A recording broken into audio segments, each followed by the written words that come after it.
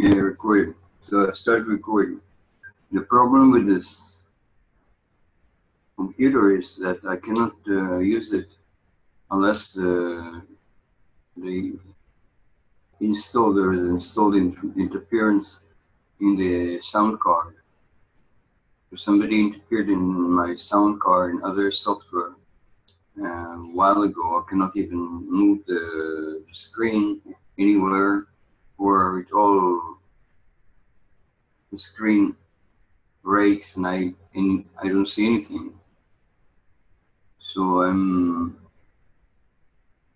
recording on the fly if it's possible, and this is I hope a short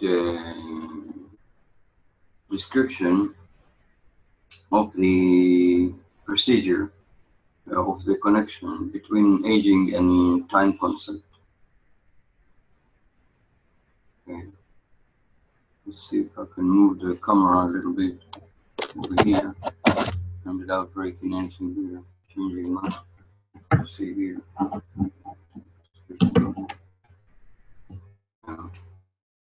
So let's see if I can move like this. Yeah.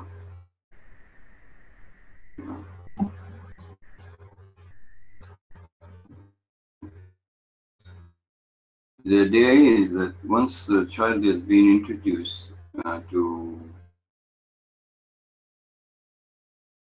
concepts of whatever that frame things, non-existing things, what they do in education is they fill your mind with concepts. They don't describe anything other than forming your mind to follow certain instructions. The instructions are being given with the sound of the voice, with the words that you write and read. Therefore, many messages that are encrypted into a machine that will talk like machine are suspicious of having this installed in it, because a human voice will be revealing much more about the content, the message, than a machine. Machine will not reveal anything other than convey the orders that are being given to you. So, about time. I can take the most extreme case of time management from the Jewish culture, Jewish religion, where they took every possible aspect of life and put it into a time frame where you need to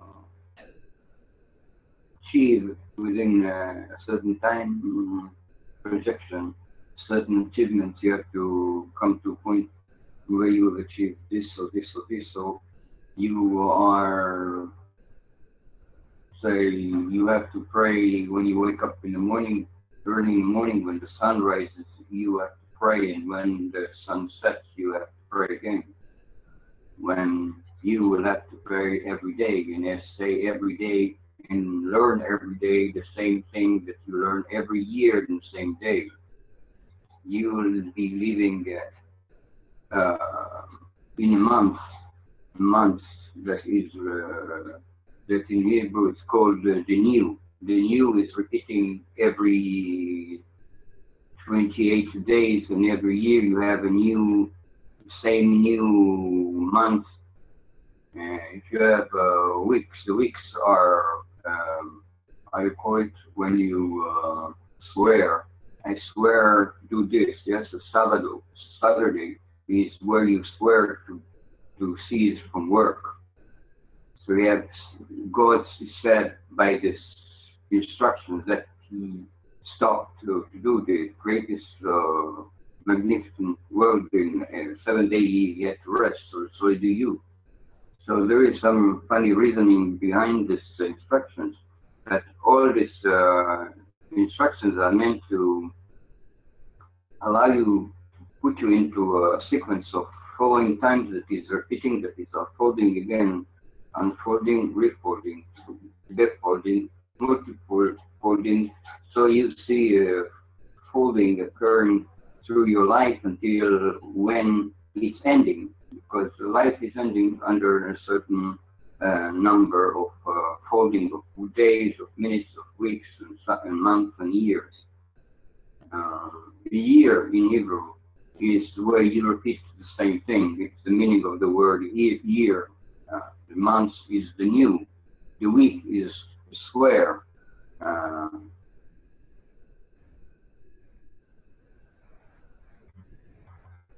I just can say that in the previous culture where Hebrew came from, before they started to grammatically control the language and put it into order, the word yom, which is a day, means the time of the light when you have a sun in the sky. And now they already call it's the number of hours that you have from when sun rose till it goes and so on. So all yom is a day, is a measure of time. It's not anymore what it used to be. So everything was framed into time. Now you have this frame of time. Now you're going to school, and in school you will have to learn so many meaningless things, or again and again every year. You'll have to go through tests, and you have to stand in a test. You have to be eligible to,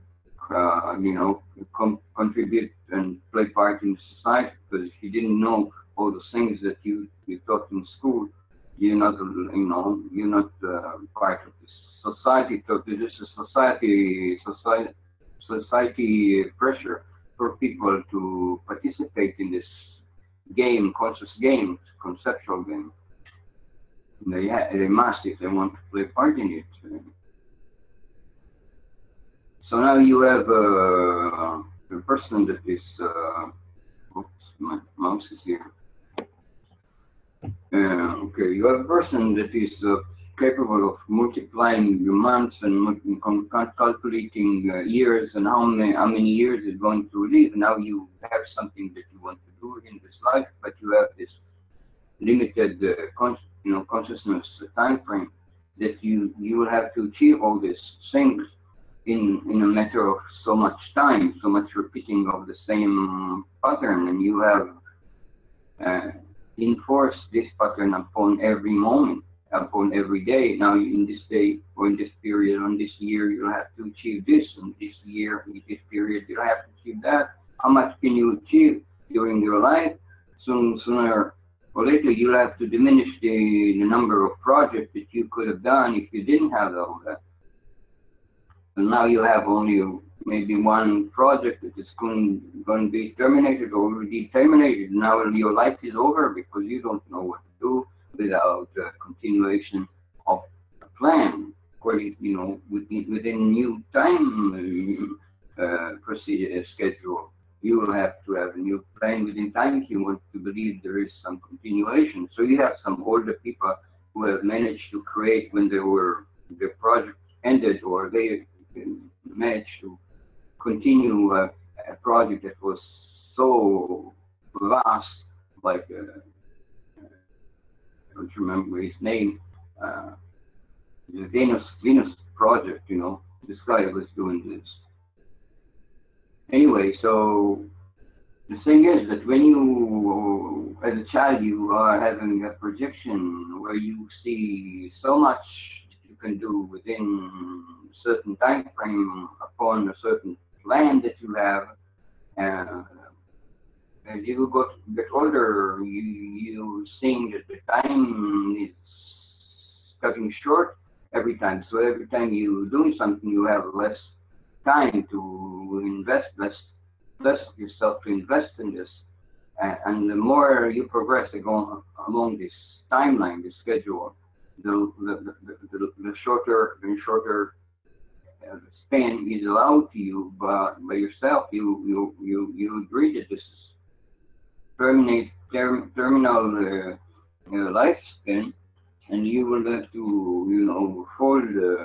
I call it fold. You take a big plan, and now you fold it. Now you're older. You folded it to become half the size, and then you get older. You fold it again, become a quarter of the original size. And as you go further, you have arrived to some achievement, hopefully, but the time you spend for every parcel, bend in the parcel, will be shorter and shorter and shorter and shorter and shorter. So when you get older, what happens, the sense of time, the shortened sense of time, if it was when you were young, you said, oh, I had a lot of time, so your visual projection about this experience which you're going to have is pretty spread. But when you're growing older, the spreading becomes smaller. So you are actually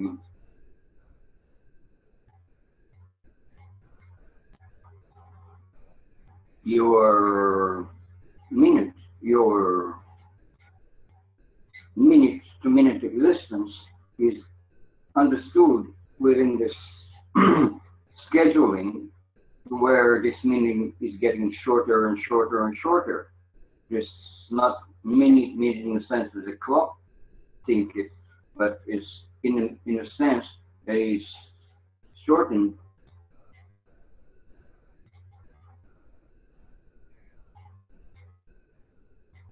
And if you take it to a smaller size of measuring, which the mind does the smallest size of measurement that it could is a quantum reality. We project in this quantum reality a very squeezed, very small, minute projection thrown on a very small piece of time that is still allowed for you. So you have very small, very condensed, very demanding, very pressured sequences of a now moment, of a now present moment, capsulated, captured in the concept that you have, agreed to follow. So the now moment is not understood anymore in a way that would release you. Rather, it is understood as an opportunity to pressure yourself even further, because every moment is so precious and you don't have so much time anymore. So I would go further with it, to be more extreme if I could. Yesterday I was talking to my son and I was expressing it in a much more extreme way. I was just putting it out to make the full emotional impact of this mind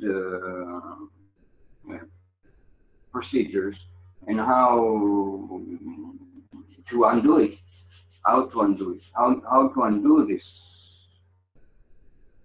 time sequence projection,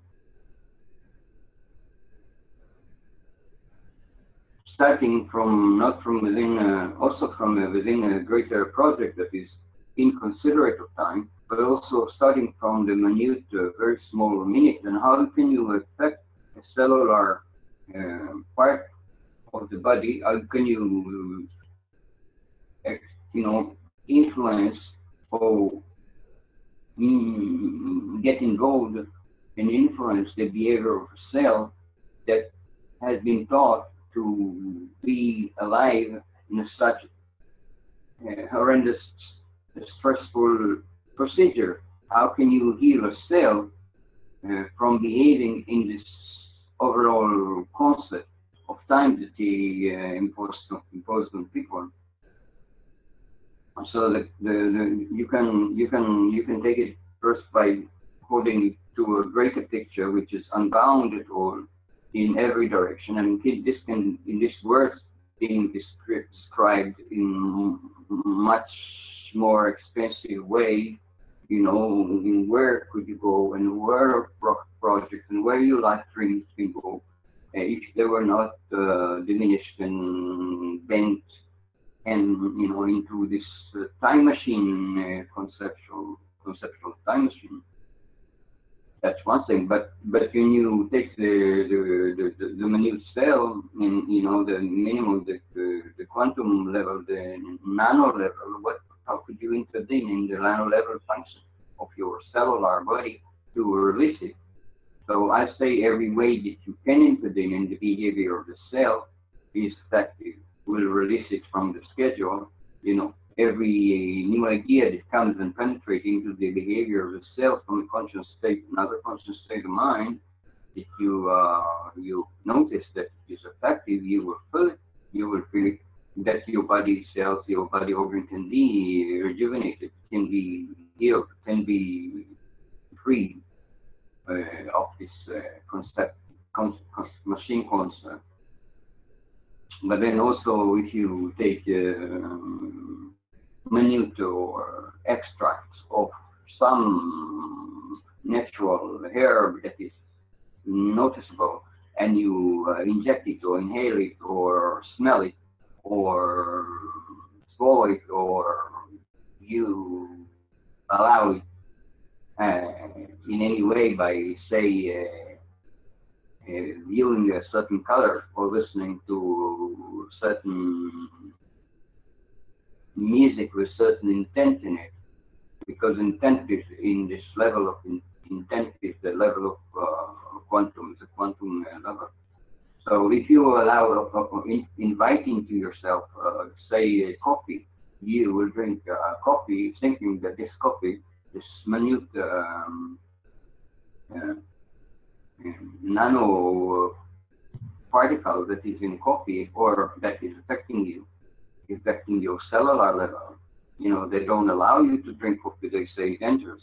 But if you take, for example, GANS, if you know GANS, GANS, check for it, GANS, plasma technology, and you produce GANS, if you produce ash, water, you look up plasma technology, healing plasma devices, you'll find these small elements that will help you connect and intervene in a cellular level, and only by intervening in the cellular level activity, you have stopped the following of the time plan to where the